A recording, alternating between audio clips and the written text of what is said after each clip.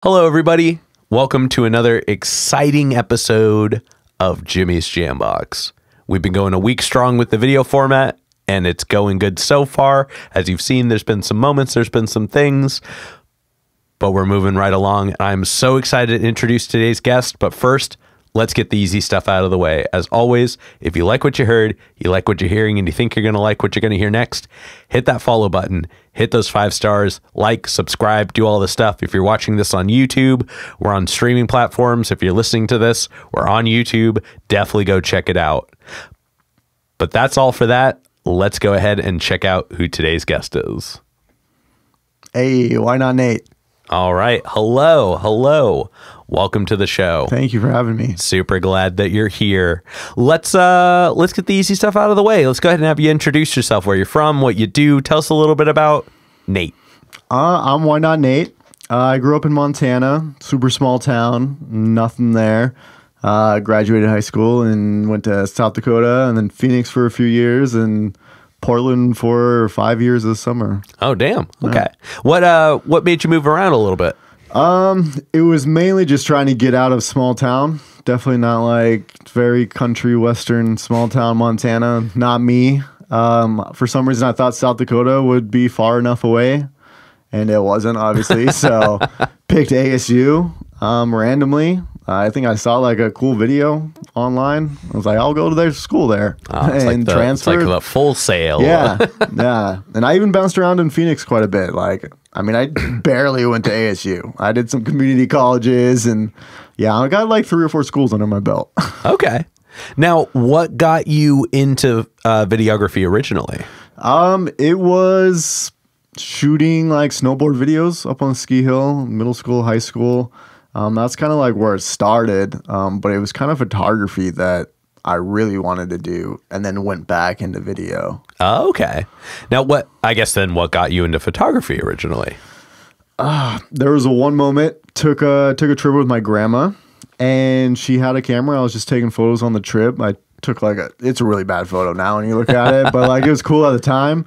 And everyone was gassing me up. All the family members like, oh, this is really cool. I was like, oh, okay, well, this could be fun. Hell yeah. And kind of just attached to it from there. I mean, hey, that's a good way to start for sure. Yeah. And I mean, family support. Yay. Yeah. Nobody can be sad about that. Now, as this is kind of a music-focused show, let's dive into some of those. Do you play any instruments? I play guitar mostly. Like intermediately well. A little bit of everything. I took up a lot of like COVID hobbies. Gotcha. I bought like an e-kit. I bought like a MIDI controller, like keyboard. Okay. And, I learned a few things. Funny enough, I did the opposite. My COVID hobby was photography. Okay. Yeah. And, I'd already done the music thing prior to that, so I had all that stuff. Now, this is kind of a fun one. This is one we ask early on. What was the first album you ever bought with your own money? It was American Idiot by Green Day. Ah, the classics. Yep. The classics. Yep. I still love it too. Still love Green Day. They get shit on a lot now these days for being sellouts or like, because they come from a punk scene. But yeah. I mean, I think that a lot of the bands that were like that sound in the beginning, they've all kind of said, we all get older. Yeah. I think there's got to be a consistency at some point. Yeah. Like punk might not be dead, but these knees sure are. You know what I mean? Yep, like at a certain point, it's okay to level out. Like, shout out Metallica. I'm 100% selling out if I get the chance to sell out. I mean, why would I not? If you can make consistent money doing it, and if you still get to be passionate, I always like to think that even if they're putting out music now that like we who grew up with them don't love, that they're still having a good time. Yeah, like I can hope. Like everybody can hope. Like let's hope that even like that they're doing their vision the way that they want to. Yeah. Now, what was the first show you ever went to that like you got to like choose to go to? It was a big one. It was Tyler, the Creator in Montana. Less than 200 people.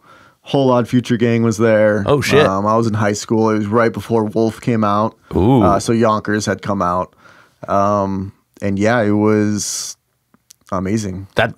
Whole squad was there, and God, That's going to be intimate. such a good show. Yeah, it's definitely like bragging rights when I see where he's at now. Oh yeah, I mean Like, Tyler's always been such a good performer. Yeah. Like he just has that energy.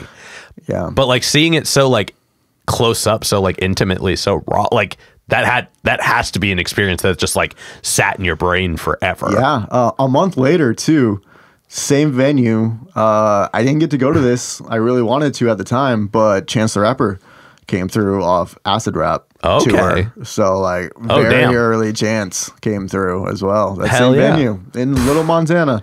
I mean, yeah, I think there was a point in time, especially with like those artists, where they were going and doing like spaces that weren't enormous. You know what I Yeah. mean? Like they were like trying to get into those places where like they got to like pick places to go, but they still had to like play the venues that were in those places. Yeah. And so I think that was kind of a cool time for music for sure. Yeah, For and sure. Even like from a strategy wise, those guys were like big enough to like still sell tickets and tour. Yeah. But like even at a lower level, like the artists I'm touring with, it's like kind of strategic to like pick the small towns because those small towns, those kids have nothing else to do. Oh, yeah. And they see like a new artist coming into town. It's like they're gonna be there just to go have fun. Yeah, and then the next time you go there, you could play at a bigger place, and they're going to be willing to travel because Yeah. they remembered you. Yep. Yep. All right, now let's go ahead and dive into a little bit more of you. Like we've talked about some music stuff. We'll circle back to some in a minute, but now let's talk about you as like the videographer. What was the first camera you ever had? Little point and shoot snapshot. I keep wanting to say it's called a snapshot. That's 100% wrong, I'm sure. But it was lime green. I mean, it was probably the worst thing. I remember it was touchscreens when touchscreens came out. Gotcha. So like you're like really you touch pressing it and like the on button is like Yeah. over. Like for some reason you keep hitting Yep. the other side. Yep. If you get that one spot. Yep. But yeah, filming the snowboarding videos with that and like editing my first videos footage from that. Okay. Now, are you like a winter sports person? I used to be. I've like really leaned off of it. I just can't afford it. Yeah, that's. I mean, it gets real hobbies expensive. be expensive. Yeah. Hobbies be expensive. Yeah. That's like the one thing they don't tell you. As you get older, the things you love to do just become more Yep. money. Now, this is kind of like an in-depth question, but do you remember the first shoot that you did where you had like control over the setting? I mean, my second music video I really was kind of the first, like, I got to pick locations and write stuff out. But my favorite video for this reason was Different Language by Lord Lawrence. It's the second video I ever did with him. Yo, shout out Lord Lawrence. First real one, because the first one we did was like a Christmas fun song. But Different Language, he was the first artist who was like, I'll do anything you want to do. So he's like, pick the song from the album and just like, whatever you want to do, let's film it. And everything from start to finish on that process in that video was like 100% my idea. And to this day, it still might be one of the only ones that like, I mean, artists give me a lot of leeway and I'm Yeah. super thankful and grateful for that. But like, that was the first time and the only time where it's like 100%. He was like, yes, we'll do it. I mean, that's very on brand for Yeah. Lawrence. You know what I Yeah. mean? Like, he's definitely got that kind of like that ability to be like, all right, you have a vision. Yeah, Let's make it happen. for sure. Now, when it comes to like putting those kinds of things together, do you do it visually? Do you do it through text? Do you like draw things or like use post? Like, how do you go about putting together a whole music video? Yeah, so I'll make them send me the song, and if your song's on Spotify, I'm gonna make you my #1 artist on Spotify because I'll just repeat the song nonstop when I'm driving until something just hits. And then when it comes to writing, I use an app called Milanote. Little secret there. It's basically just like a vision board, and I'll create like a shot list exactly how I see the video being shot, like the angle, the width, like what lens I'm going to use, and like really detail it out. And then I'll create a color palette. I'll have like visuals for them, or like even just like links to music videos that I want to like try to emulate. Okay. And I'll just send them that whole form, and if they like it, they like it. Oh, that's awesome. Yeah. That's cool that you would like use that as a way of like, hey, these are my examples. Here are some like outside examples, because I think that helps paint the picture really well. That's really interesting. Yeah, 100% of my videos are definitely taken from other videos. I mean, like, I think that, still like an artist. I think creativity breeds creativity. You know what I mean? I think to be good at visual art, you have to enjoy visual art. Yeah.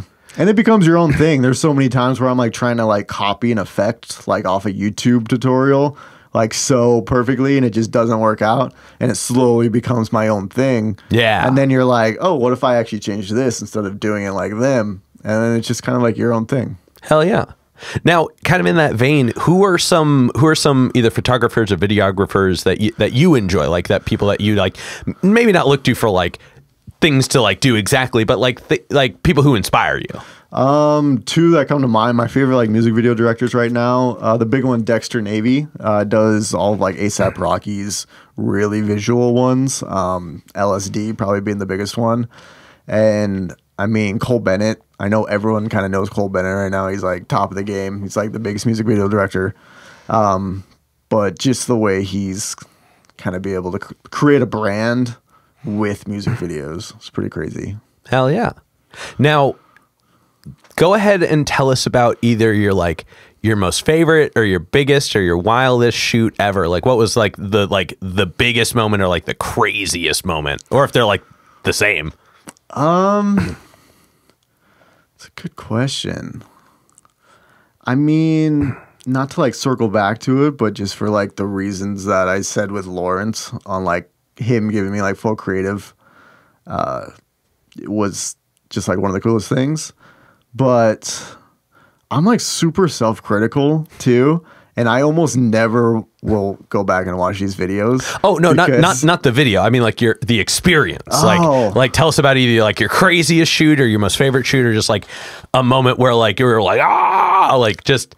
I've been put in some weird situations. I mean, I've got one person where I was in the studio with like, I feel like they had like 10 pounds of weed. Just and like guns. Oh and, god! Like, yep. Same artist had me like in the strip club till like 3:30 in the morning a few weeks ago, like filming. There's a lot of like cliche rapper stuff they put me through. Fair. And like rap, like I love rap music. I love working in it, but it's also like I started with like rock bands and pop punk scene and stuff. Yep. So I made the transition here, and so it was a little. There's like I don't know. They each have their own little things. No, totally. I mean, oh yeah, long evenings apparently. Yeah. Oh man, there's some people that keep me out. I'm like, guys, I gotta go to bed at 10. Like, this is too much. No, totally. Now, if you could work with any established artist, who would you work with? So Post Malone's top of my list right now. I think just his personality I could like film pretty well, but like who also doesn't love Post Malone? Yeah, he's like the top of the list for anyone. He's definitely Music, got an video, energy. Yeah, he's definitely got an energy to him. And who is a local artist that you're aware of and haven't had the opportunity to work with but would like to? So I'm gonna go outside the city a little bit to Tacoma, but Travis Thompson, he's like someone I'm super a fan of for a long time. And I feel like it's somewhat attainable. I'm only a few people away from him right now. I'm really starting to push it. So I'm really hoping for that. Hell yeah. Now, what's your long-term goals? Like, what do you want out of this? Like, if you could, like, if the skies was the limit, you had no limitations, where do you think right now, at least, that you would like to settle if you could settle at something and keep it going? Well, I would definitely want to just direct and edit. I think just direct and edit and like have a team built around me to like do all the stuff I'm not good at or Okay. who can do it better than me. I feel like there's always gonna be someone who can do it better than me. And just kind of like, yeah, delegating a little bit more. I have some like crazy like 10, 20-year goals that almost don't even have to do with video, but still music. Like I would love to like put on like some type of festival someday. Okay. And stuff like that. So then and now circling back to music related stuff. See how we do this? You definitely have a big focus on it. I mean, just like between listening to the music that you do for like putting the videos together and like just like your interaction with people all over the music place and just, you know, your congruency with Lawrence just, you know, through proxy.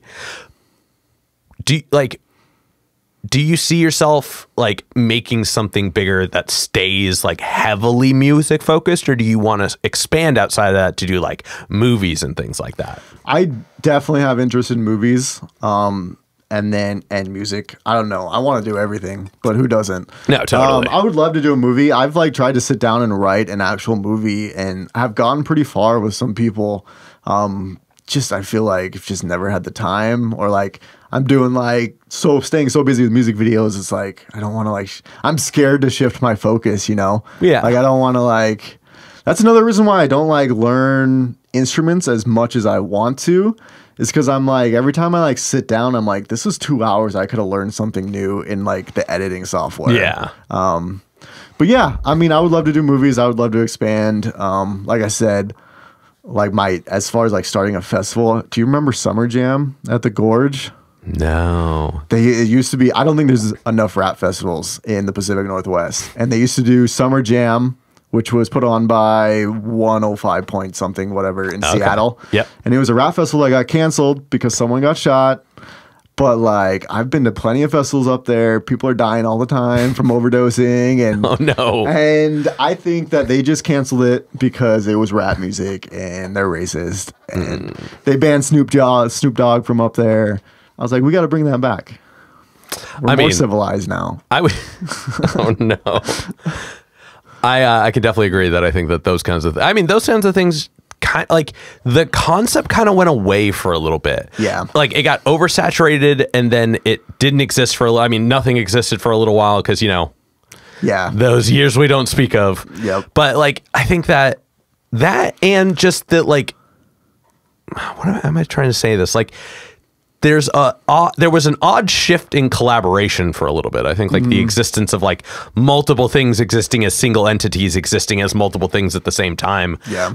There just wasn't a time where that happened in the same. And I've talked about this on other episodes. I think there was just a time where everybody focused so hard on doing their own thing that we lost that. Now festivals are coming back. Oh yeah. But they're almost coming back too big. There's so many there's so many 4-day festivals where they obviously purposely spread out the biggest bands and the medium sized bands and the little bands that you'd want to see through all of them to try and make you want to go. And you're well, who has $300 to just crazy. And then on top of that, the travel fees and things I feel like they limit it to a degree because they're look at all the things you get, and you're yes, but do you get to bond with the performance? Yes, you have to watch it from 800 people away. Yeah. You're watching the whole show on a screen that's displaying another screen. Where does it start? So as a avid festival goer, I mean me and my wife go 2 to 3 times to different big festivals a year. Also, and congratulations. Thank you.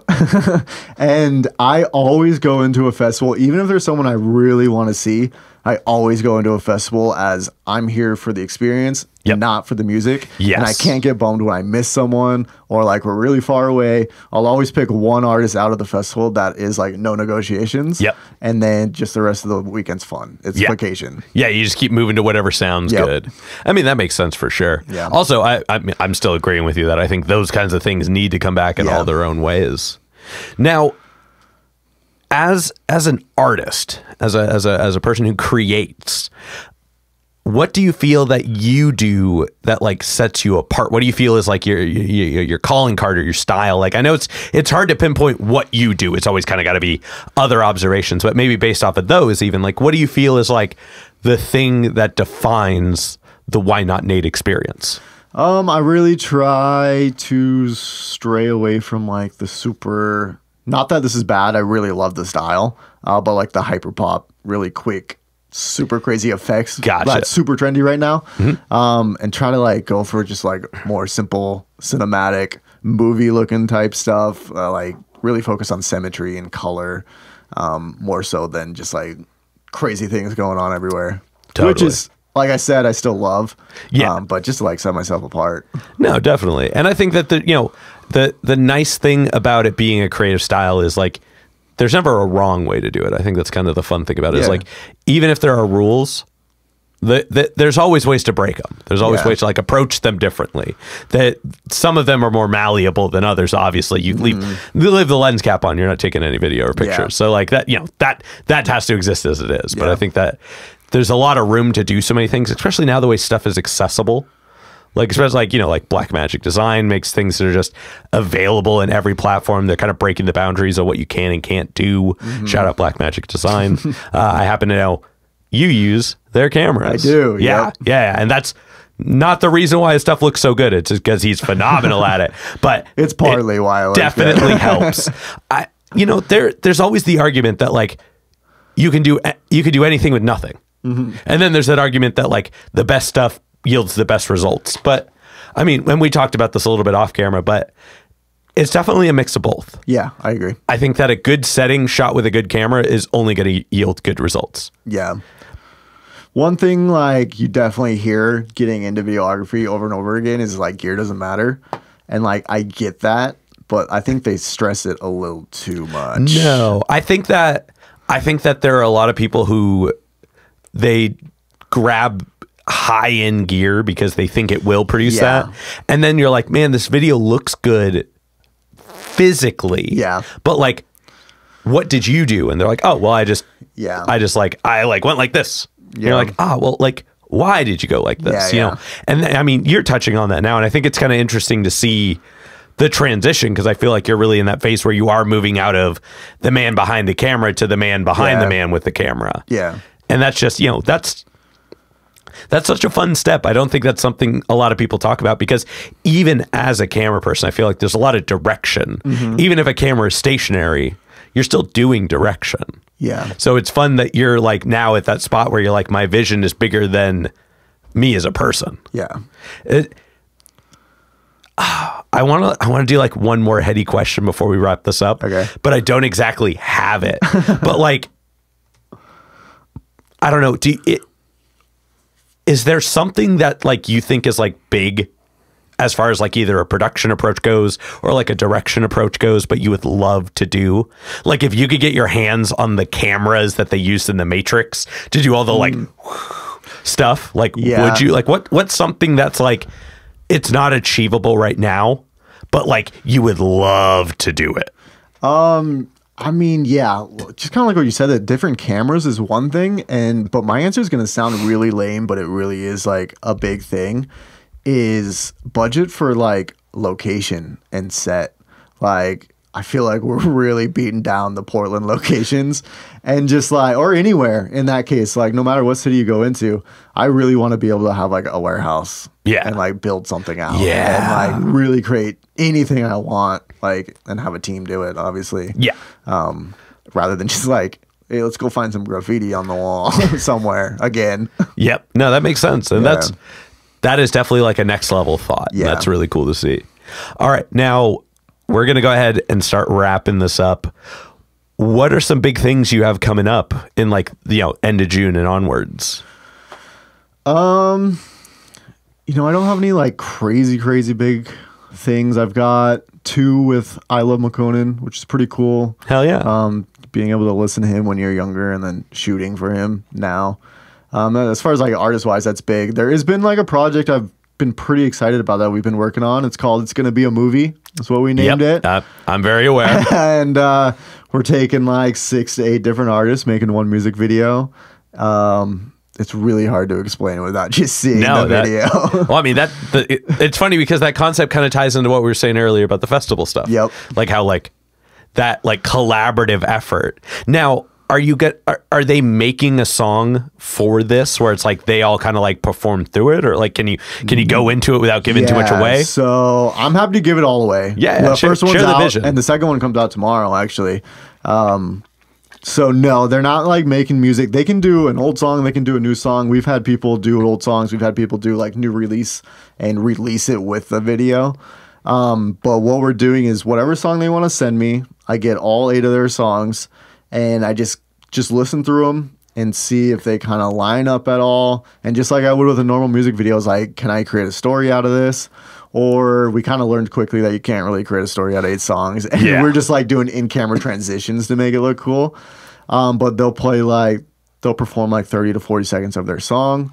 And the whole idea behind the thing is just to promote each other. Hell and yeah. just like promote each other's pages, promote each other's music, and connect artists and videographers. The goal is to me not even be a part of it. And like next month we have Hitch directing. The month after that we have James from Row Films directing. Okay. And different cameramen coming in. And it's just so everyone can kind of like meet new people. Yeah. And we have a BTS videographer as well, just as promotion. So Nice. yeah. That's really cool. Yeah. It's cool because you're like putting people in a spot to do something where it's like it's something you already do. And it's cool because like you're like giving them the opportunity to direct. So you're almost like directing the directing. Yeah. By just being there to like almost learn through teaching. That's man, as I think about this more and more, that's a really cool approach. Yeah, yeah, and it's fun and it's stressful, and we need more artists. So yes, doing 6 to 8 a month is like already proving to be this challenge. It's a lot. I mean, I'm just thankful for all the ones that have been on here so far. Now, this is such a like an obscure statement to make at this point in it. Do you remember early like Sway in the Morning like opening credits? Yep. 100%. Okay, so like I remember I found out about Sway because there was one where it was like Tech Nine was in it and Eminem was in it and like a few other, I can't even, it was so long ago. Yeah. But like I was just like, what? Because it was like the scenes kept changing. Like it was a lot of like computer generated and like stuff. Like it was a lot of like, you know, like changes in things that were clearly digital. But like it kept jumping from phenomenal artist to phenomenal artist to phenomenal artist, all doing their own free, like I assume it was freestyles or doing their own verses in the, but it was one video. Yeah. And like when you said that originally, I was like, oh. Yeah. So if a cool project idea can come from that, you should see about getting everybody to like do a thing. Yeah. That's like a big run thing. I think that would be a really cool experience. Yeah, for sure. And I can't think of many things where I've like seen that other than like, you know, like the ciphers and things like that, where it's just people jumping from each other, which that is what it was. But and that's like where this came from is we were like trying to think of something to do for Opal Royalty, which is Lawrence's like thing. We want to like kind of create like a YouTube channel and do like different projects on it and stuff. And it started out with like, how can we do like a Tiny Desk thing? How can we do like a Cypher thing? And it just evolved into like this to where it was kind of like maybe a little bit of our own original idea. But it started from like watching Tiny Desks. yeah, I mean, shout out Tiny Desk. Yeah. I am definitely a big fan. Yeah. Like shout out Lawrence as well. He is definitely like, we talked about it for many more minutes than we probably should have. But I think that the first time I watched that was definitely like a moment for me because I was like, oh, like here are these huge artists that perform on the biggest stages ever. Yeah. Like, I mean, if y'all haven't watched Tobe Nwigwe's performances, like there and the at the crib performances, like the same concept, but it's just them in the room. Yeah. With like the minimal amount of things needed possible to perform. So your performance has to carry it from there. Yeah. And that's just, I love the intimacy of it. I love the opportunity to see the music almost on a foundational level. Yeah. And that's really powerful. And there's so many different types too, not just like Tiny Desk. I can't name anything other than Tiny Desk because they're like kings, but I've seen one where they do it in the back of a Bronco. Yep. Like just driving down like a dirt road and like it's just a mic and a guitar. Yeah. I've seen like cabin sessions and yeah, there's so many like cool ones. I think it's really cool how accessible that kind of stuff is. Now, like not like accessible like you can just go and do it, but like you're able to do that more with like less essentially, but like it's able to be done well. Yeah. And that like that's just going to breathe a whole, like, I don't think a renaissance is the right word. Yeah. But it's definitely going to, at some point, become a way that, like, we no longer put stuff as, like, a small, like, tangible spot. It's, like, performing the music, I think, is going to become important-er. Yeah. Because, like, right now, like, yes, going to shows, doing things is so big. But also, I think that we, as, like, creators, there's this, like, this opportunity to do things in front of people without being in front of people. So you can learn the motions. People can see you grow. People can see you gain from it. And there's, you know, there's always the argument of oversharing. But I think that if you're sharing for the sake of progress, like displaying progress, that there's always going to be opportunities like that. For sure. All right. Now we are wrapping this up. We are wrapping this up. How can people connect with you? Instagram is about the only thing I run these days. I've changed my password like 9 times so I don't get hacked.